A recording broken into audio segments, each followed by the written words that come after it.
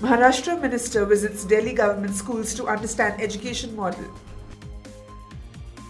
Good afternoon and a warm welcome. You're watching Education News Network, where we get you the latest developments in education at the top of this hour.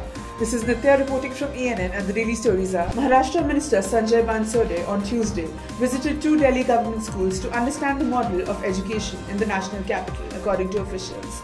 The 2 schools visited were Kautilya Government Sarvodaya Vidyalaya, Chirag Enclave, Greater Kailash, and School of Excellence, Kalkaji. Sanjay Bansode said that their leader, Sharad Pawar, told him to visit Delhi government schools, learn from the education model of Delhi, and build government schools in Maharashtra on the same model as in Delhi, an official statement issued by the Delhi government said. The minister was also introduced to the Deshbhakti curriculum recently started by the Delhi government. He also understood the design of the Business Blasters program started in Delhi government schools under the Entrepreneurship Mindset Curriculum, the statement said.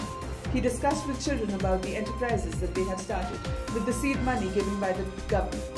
Deputy Chief Minister Manish Sisodia, who accompanied Bansode during the visit, said that the Delhi government is ready to help the Maharashtra government to improve its public education system.